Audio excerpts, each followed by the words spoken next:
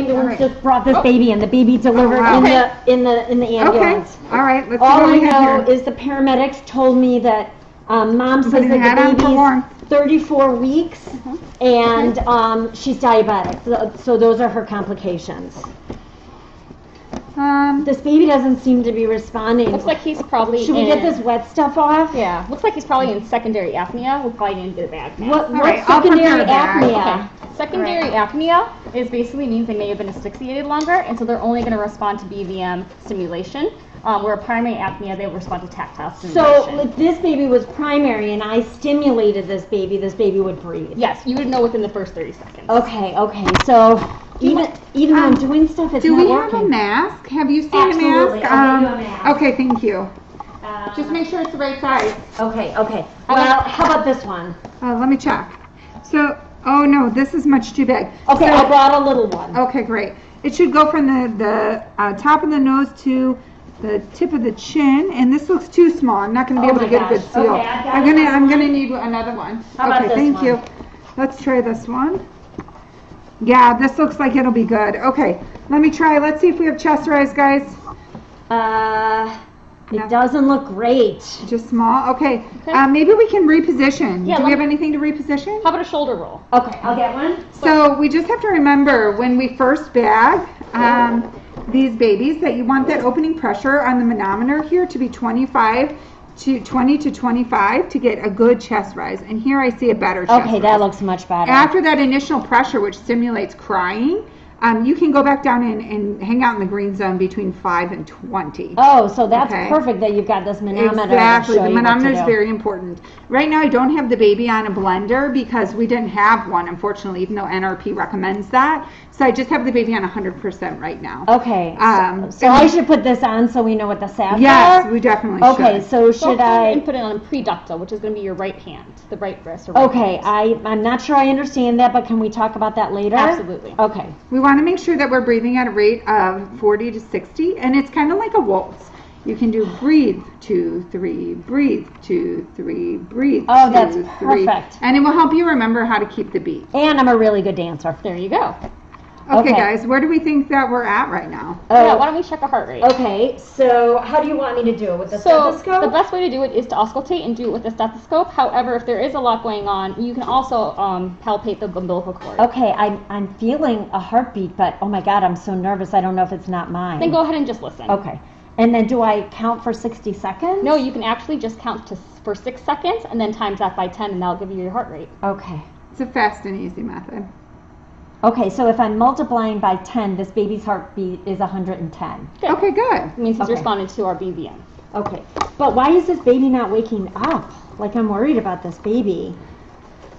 I don't know, the chest doesn't look like it's rising You know, again. I'm thinking that maybe there might be some gastric distension from all the bagging. Do you think we could have an OG tube? Let's put an OG tube in and see if we can get a little better chest rise. Okay, let me see if I can go find an OG tube. Okay. Oh, okay, I've got one. Okay. I've got one. And this is a good time to probably review Mr. Sopa if he's not getting that good chest rise and response anymore. Right. Okay, so I just took NRP. M is for mask. Okay. And so do you have a good seal with the mask? I do. Yeah. Okay, I still feel R is for reposition, so I just reposition the head. I reposition the baby. S is for suction. You can try suctioning again, yeah. Okay, are you ready to suction? I'm ready. Okay. So I'm going to suction the mouth first, and then the nares. M comes before N in the alphabet. That's and one hole versus 2 holes, so that's easier to remember. Anyways. So that's M, R, S. O is for open the airway, which I did. Open the airway. Yep. Okay, and P is for pressure. So you're still in the green? So I'm still in the green, yeah, and I increased it a little bit. I'm really between 15 and 20 right now, so it's a little bit higher pressure than where I started. Okay, and A, I need to consider another airway, so I should probably get things set up and ready for intubation. Right. We should. That's fair? Yeah, let's check another heart rate maybe before we go. Okay, that's a good idea. And then can we prepare to put that OG tube in? Yeah, I think that'll be helpful. After you check the heart rate. Okay.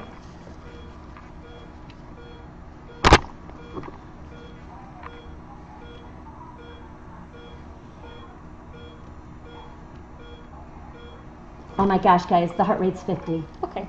Okay, all right. I'm going to move around here.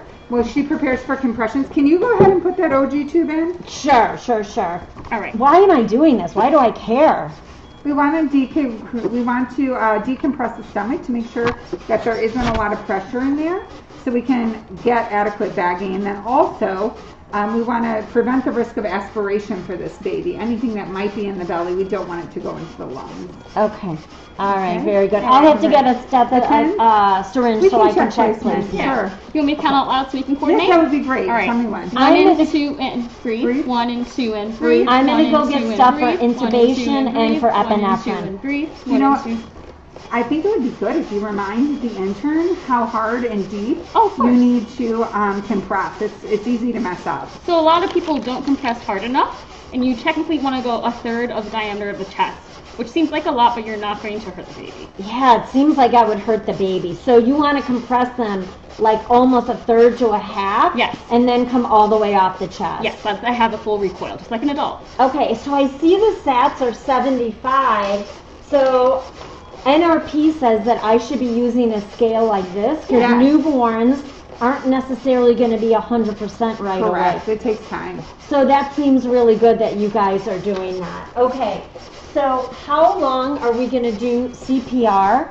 before we decide if we need drugs? So we should go ahead and pull up the drugs anyway. Okay. And to the patient that we are going to use them. All right, And usually after one full round, which is 3 minutes of CPR, if you have not given it at that point, it needs to be given. Okay, and since I just had NRP, I know that I want to use the epinephrine that we use for adults. Yes.